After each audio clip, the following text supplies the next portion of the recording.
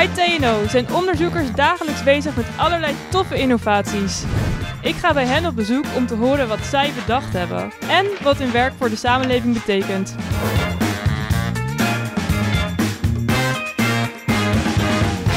Ik ben op weg naar Maarten, een tijdmaker bij TNO die met zijn innovatie echt een stempel drukt op onze tijd.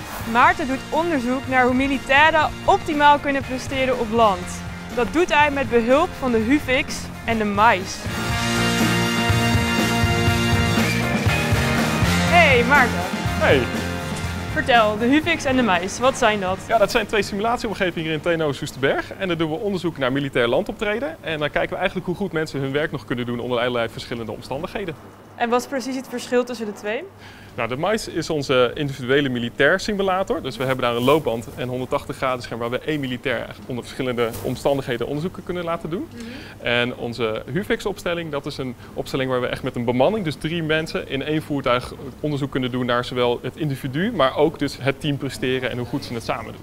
Wow, dus hier kan je echt in zitten? Ja, klopt. Dit is de chauffeurspositie. We hebben in totaal 3 posities in dit voertuig. En daarmee kunnen we, afhankelijk van de verschillende landvoertuigen, kunnen we alle voertuigen eigenlijk nabootsen. En dan kunnen we allerlei verschillende scenario's in onze virtuele wereld kunnen uitproberen. Ik durf het bijna niet te vragen, maar... Wil je even een proefritje maken? Ja, heel graag. Oh nee! Ah, de afgrond! Voor dat groot gebouw rechts. Begrepen. Droom op 3 uur. Check. Gezien. En waar is deze bril eigenlijk voor? Dat is onze eye-tracker en daarmee meten we jouw oogbewegingen. En dan kunnen we dus kijken of jij je aandacht verdeelt over de buitenwereld of juist op je dashboard en of je heel erg bent afgeleid door wat er om je heen gebeurt.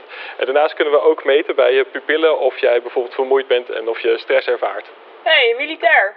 Ja, klopt. Dat is de militair die daar op de mais rondloopt.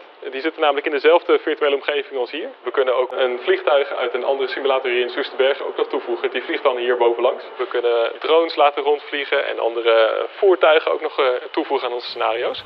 En op die manier kunnen we dus heel flexibel zijn in wat we precies willen experimenteren en onderzoeken. Wow, dat was echt tof. En wat is het doel van deze simulaties?